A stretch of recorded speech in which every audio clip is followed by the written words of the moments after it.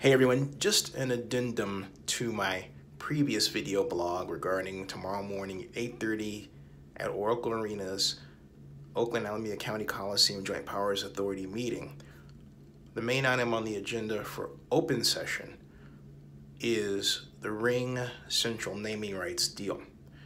Closed session will be the board taking up the Raider lease extension that was already backed in principle by the Oakland Raiders. Now it's being brought back to the board. The board will essentially say, yes, that's fantastic. The paperwork has already been drawn up. And then next week, Scott McKibben, the Oakland Alameda County Coliseum Joint Powers Authority Executive Director, will announce the date of a special board meeting specifically to announce and introduce the lease extension for the Raiders. The other items on the agenda include, as mentioned, it was a ticket fiasco. Let me explain in more detail what that is for those who may be upset that I'm giving it short shrift because of my personal feelings about it.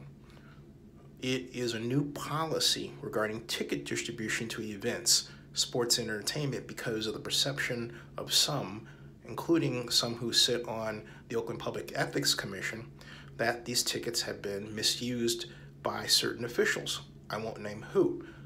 I happen to disagree with the observation because it is born from the fact that the people who have made this argument themselves were trying to get tickets and could not, and felt that an elected official they saw on television should not have the right to go there. My take has been, if you are an elected official in particular, one of the perks of being an elected official that in that Alameda County, be it city of Oakland, the mayor of Fremont, is to have access tickets, because you help fund and take care of those facilities. That's what you do.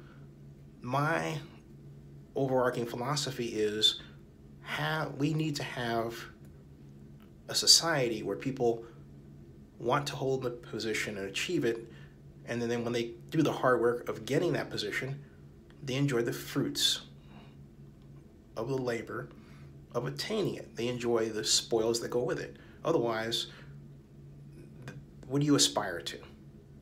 Now, you would say, okay, aspire to serve the public. Well, that goes without saying. But why not be able to have a special access? What's wrong with having someone be considered special, okay?